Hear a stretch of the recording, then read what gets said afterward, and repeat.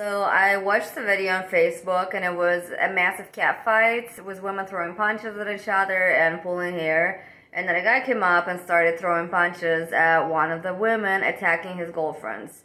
And my question is, what did his girlfriend do to provoke being jumped? Because normally nobody gets jumped unprovoked like that.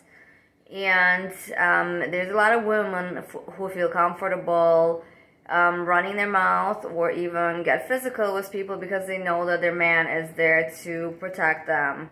And those kind of women don't care about your safety and your well-being, because all it takes is for one person to have a knife or a gun and your life will be over just like that.